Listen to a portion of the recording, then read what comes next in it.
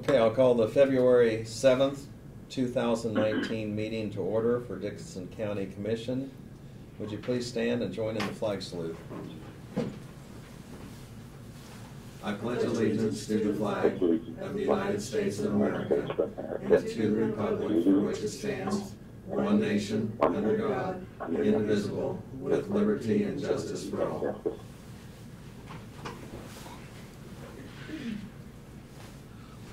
Okay, for our meeting today, because of the weather, Craig has stayed at his house in Chamberlain, but he's joined us by phone, so he will be participating in the meeting. So we have all three of the commissioners here for our meeting. The first thing I have is the approval of the agenda, and we are adding two items. It's a resolution, and this is in regards to the stop signs, and then also the builder's risk insurance on our building project that's coming up. I would move that we approve the agenda. I second it. We have the approval and the second for the amended agenda. Any discussion? All in favor say aye. Aye. Aye. Opposed? Motion carries. The next item is the consent agenda. This includes the minutes of January 31st meeting, payroll of $294,996.51, wire payment, which is utilities, of $13,929.86, wire payment of capers, $47,102.14, abatements, $2,061.08. I move to approve the agenda. Second. Okay, we have a motion and second for approval of the agenda. Any discussion? All in favor say aye. Aye. Aye. Opposed? Motion carries. On commission comments, Craig, would you have any that you'd like to give at this time? Just, sorry I couldn't be there, but it was my problem with my leg and stuff. I didn't want to get out on the sidewalk and stuff and get set back in, but thanks a lot. Okay. Ron? Monday of this week here, I did attend the Tri-County Chamber of Commerce meeting, annual banquet, and it turned out to be absolutely wonderful. It was a full house, a lot of participants, a lot of recognition for the businesses and people that are sponsoring the folks down there, and it was really a really good meeting to attend. Last night I did attend the Dickinson County Farm Bureau meeting. Wonderful speakers, a wonderful opportunity to have a good meal. Big turnout. I was concerned with the roads and the conditions that there wouldn't be much of a turnout. It was pretty much a packed house, so they did a really good job of putting on a program for us. And that's what I have. Okay. This past Monday, the same time they had the Tri-County event for the Chamber, there was the annual Groundhog Pancake Waffle Feed at Lyona Methodist Church. It's the 75th year that they've had that. It's a great community event. There's people that come from all surrounding areas, Geary County as well as Dickinson County, so lots of familiar faces. They served over 500 people on that, and it's just an outstanding tradition that they have there. And so I was pleased to attend that and just see how vibrant that community pride is in that Lyona area. Also, sometimes it's kind of a homecoming because people that have moved away from the Lyona area, Manhattan or wherever, Junction City and further away than that, make a point to come back at that particular event. And so anyway, it was very well attended. Also, I did attend the Farm Bureau dinner that they had last night, and as Ron mentioned, a great crowd there. They recognized the Hettenbach family, the Jared Hoover family. When I mention these families, actually, I mean, they go back, these are century farms, and so they go back generationally, and the Snyder family. But when you hear the stories and the comments on the settling of the farm and how it's been passed from generation to generation. And it's a great time to recognize the impact of the farms and rural area on Dickinson County. And they also had the various FFA groups there from the surround Abilene as well as Solomon, and through the high schools, Harrington and Chapman. So they had individuals representing them to give reports, and I'm always amazed to see some of these young people get up and just seem to speak with such ease, and yet have such a good story to tell. So I was pleased to attend that event. Earlier this morning, Tim Holmes stopped in and just kind of mentioned that he had an appreciation for some of the discussion that had taken place on the purchasing of the county, and of course he's had opportunity and has provided many vehicles to us, and but also is very interested in the process that we go through on that. And so we had a good discussion, and certainly appreciate his community leadership, and he did kind of mention that I don't think it was a misquote, but it's just misinformation on the article, that he has, 50 some employees, or 51? 55, I think. Yeah, but anyway, and it wasn't disparaging about it. He just wanted to point out that that's quite an impact that they have. And so anyway, I appreciated him coming in. Leah Hearn came in from the treasurer's office and just kind of gave us an update on some of the things there in her office, and some of the procedures, and also got signatures from us, because every time it's a new year, a new commission, and so on, the banks want all these signatures, and she's very precise in getting everything taken care of. That's all I have. Is there anything else that anyone would want to add, or anything that's been overlooked? We do not have any proclamations, but if there's any public comments on anything not on the agenda, they could be made at this time. Okay, otherwise we'll go to report of county officers. So Brad, we'll start with you. Okay, in your package you've got the year-to-date staffing report. We'll start with from Diane, and for some reason we've had a number of people leave us here at the end of January. We've got 5 total from the appraiser and the sheriff's department and road and bridge. So hopefully that's not a trend that will continue. We went for quite a period of time but we didn't have any. So, but at any rate, that's the way we're starting off 2019. So, and then on the next item is the cash balances report, budget report year to date, and of course it's very early in the year, but as I'd explained in previous meetings, the front end of the year is very front heavy when it comes to contracts and expenses that cover the full year's term.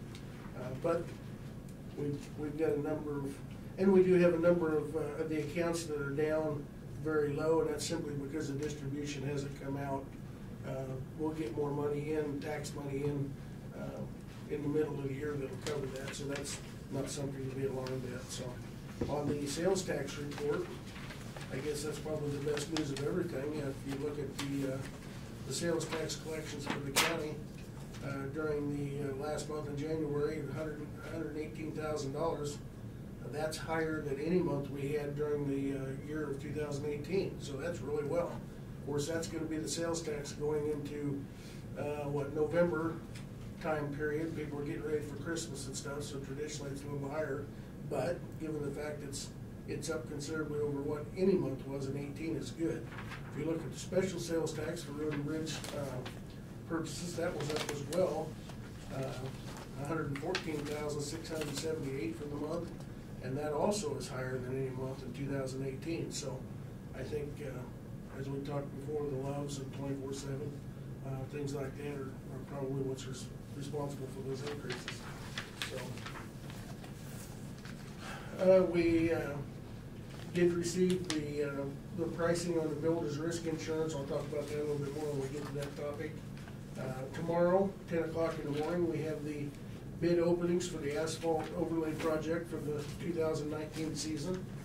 That'll be in the basement, and we're very optimistic that we'll get some good pricing in, given the fact that the price of oil's been down, and we've got some competitive bidders that'll be working against each other, so we'll be able to report that to you next week. And then also we have received a number of phone calls over the past week or two from people about road conditions, specifically on the gravel roads. It happens every year, it's nothing new. But this time of year, when you get freezes and thaws, the roads, you tend to get potholes, you tend to get muddy, sloppy roads. Because the moisture comes down, it thaws. We get out and do what we can, and when I say we, I'm speaking for us and the townships. We do what we can to keep those in decent shape. As a matter of fact, last Saturday, we had one of our operators up on 3400 Avenue working on Saturday. Although when he got up there, it was just too sloppy and he wasn't making any effect, so they pulled him off. But the bottom line is there is a certain period of time this time of year on gravel roads that it's going to be sloppy and it's going to be rough until we can get there and maintain them. So people tend to forget that, I think, but that is part of living in the country. I'd also note that I got an email this morning just from a citizen out in the middle part of the county that, and I'd like to read just a little bit of it to you. And it says, it was to Martin, copied to me. I know that it is very often easy for people to quickly complain about services offered to us from the county. Well, that is not the case here. I would like to say that it is sincerely appreciated the hard work your crew provides and what they have done to go above and beyond this winter, trying to keep the highways prepped and cleaned for all of our safety. So I won't mention who that was, but we appreciate that email coming in, and the guys, I know they were out at 4 o'clock this morning treating our county roads, and so I certainly noticed it on my way in at 7 o'clock this morning or 7:30, and we're spending a substantial amount of money to keep those roads in good shape, and we do what we can, and we certainly appreciate your efforts. So that's all I had for the morning, unless you had any questions on anything. No, thank you. And Doug, I guess you have some news, because I saw there was a sale in the paper. Yeah, the Tim Horan was there from the paper, did an excellent job, gave an accurate report for it, and the tax sale went well. Some parcels of real estate did not sell. They will appear again next year on the tax sale, unless they're, of course, taxes are brought current. And now we'll move forward with getting the information for the 2019 and see if we can get it to sell in yet this year. Okay, thank you. Brad, you might mention, or Doug, however you want to handle that, now when we receive the monies for the tax sale, and how's that channeled back to the county? Well, I can tell you this, that the next thing that happens is we will file a motion with the court asking for the court to confirm those sales. And so then that will trigger the money. It's already in Leah's hands. And so that money's been received and will be held pending the resolution through the court to make sure that the sales are confirmed. And then the money will be already in her hands, so I'm assuming it's already in county possession. County paid the cost of publications and the cost of the tax sale, and so those are already taken care of. So we're just now going to await the confirmation of the sale. Okay. Yeah, and it's always good to get those back on the tax rolls, and of course we want properties being utilized and houses being lived in and fixed up. So anyway, it seemed like a very successful sale. Anything else to add? Otherwise I'll go into notices and communications. We had from K-Camp, just notification of the contribution pool. It's going to amount to $24,535, and then we also have our insurance billing, and so that's itemized, and it had, for example, how the coverage is breaking down on the community corrections program. On this particular one, And Dixon County, we participate in that, but we pay actually 18% of the total cost. So it has to do with the number of people that we're utilizing it. Most of the usage is Geary County, they have 71%. Marion 8%, and Morris County 3%. I want to hand this to Ron just a little bit. I don't know if you want to add any comment to that, because you are a representative on that particular board. Yes, and they've done a wonderful job, as I indicated a few meetings ago, that they're operating in a good, strong cash flow situation. The facility is obviously full. I think at the time we had one from Dickinson County participating there, but it's quite a program, and you guys did a good job of enacting that. Is this is a community corrections building, right? It's not juvenile detention. Oh, that is right, Yeah, correct. so Thank you. Oh, that's correctional. Yeah, I think Craig actually is the representative who sits on the Oh, the CAB, whatever that stands for, Correctional Advisory. Community Advisory Board. Yeah, there you go. okay. Yeah, I was looking at that as Yeah. the other one. So, Craig, I'm used to having you here where you can correct me right away. Instead Okay, thank you for that clarification. Ron can kick that deal anytime. Well, I'm trying to help you. Okay, we'll go on to new business, and we've added 2 items to the agenda, and the first one has to do with, it's a resolution for the stop signs out there by Love Truck Stop. And Brad, would you want to add anything to that? Yeah, with the implementation and installation of the roads into the Love's Truck Stop, we immediately saw a need for stop signs because of the high traffic volume, which is good. We like to see that. And so because of that, we have installed a stop sign at both of the exits from the Lowe's facility. And we went ahead and installed them because it was a hazard. And so we didn't wait for the resolution, but we need to do the resolution to follow up to make that legally binding. So. Okay, well, and it's good to address that safety issue. The resolution, and I'll go ahead and make the motion that we adopt the resolution 020719. I'll second the motions, 020719. Okay, and that's the stop signs at Love's Truck Stop. Yes. Any further discussion or any questions? Otherwise, all in favor say aye. Aye. Aye. Opposed, motion carries. I did have one notice on communication that I forgot to mention, so I'll go ahead and do that now before we go to our last add-on item on the agenda. It's National Sloppy Joe Day is March 18th, but the county clerk and county attorney offices, they kind of rotate around. Various ones have a lunch or something downstairs where all the employees participate if they like, but they're going to be having that on February 21st. So you'll want to, Craig, you want to mark that on your calendar. Got it. Okay. The next item that we have is the builder's risk insurance, and this is for our jail project. And Brad, you might give us just a little more of a summary of what that's going to involve and the timing of that. Okay. With our jail and courthouse renovation project, we needed to go out and get adequate insurance coverage for that, and it covers different things such as theft and various perils, as well as coverage for materials when they're in transit and being stored on our property for the project. So I contacted both our insurance company, which is K-Camp, as well as Smart Insurance locally here to get some information and pricing. And much to my surprise, nothing is apples to apples, you know.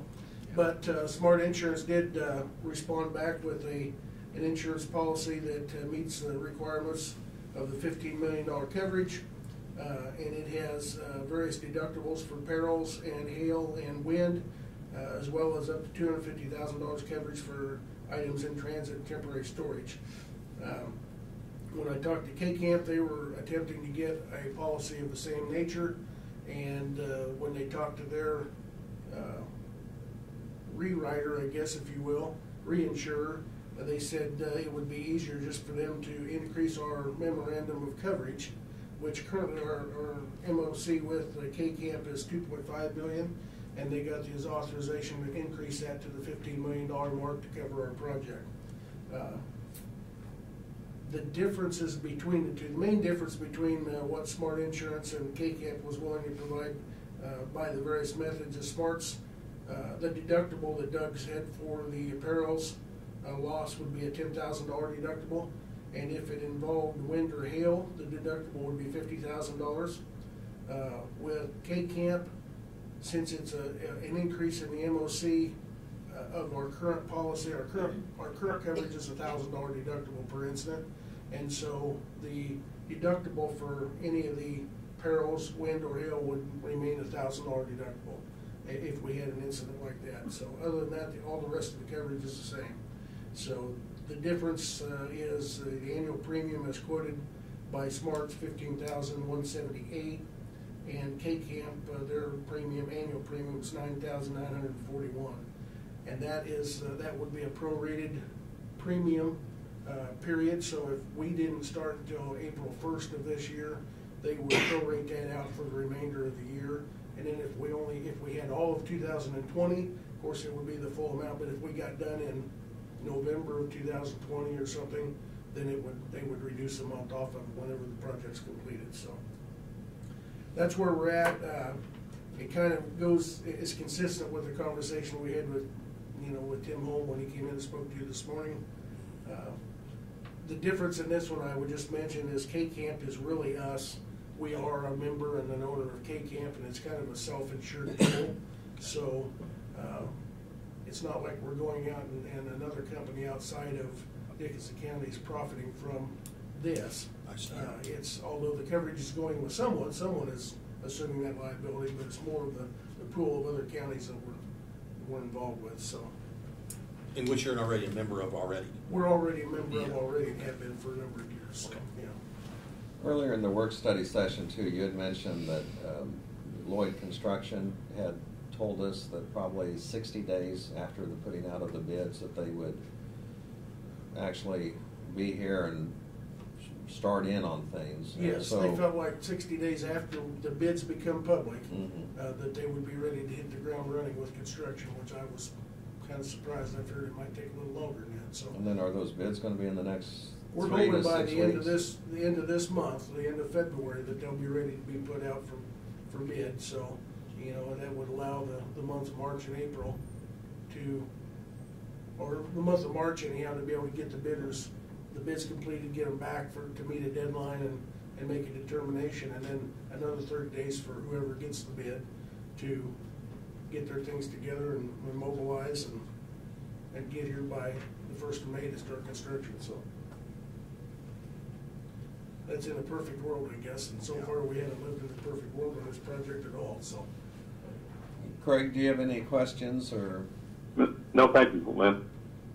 Okay. and of course, the payment for that would come out of the project account. That's one of the expenses of building this, so it'd be like any other expense. Okay. Ron, any questions or comments? No questions. Okay. I'll go ahead and make the motion that we extend our coverage through K-Camp. And as Brad described, it would cover our $15 million project and give us the coverage we need at the annual premium of $9,941. I'll second the motion. Okay, we have the motion and the second. Any further discussion? All in favor say aye. Aye. Aye. Aye. Opposed? Motion carries. Is there a motion for adjournment? So moved. I'll give the second. We have the motion, the second to adjourn. Any comments? All in favor say aye. Aye. Aye. We're adjourned.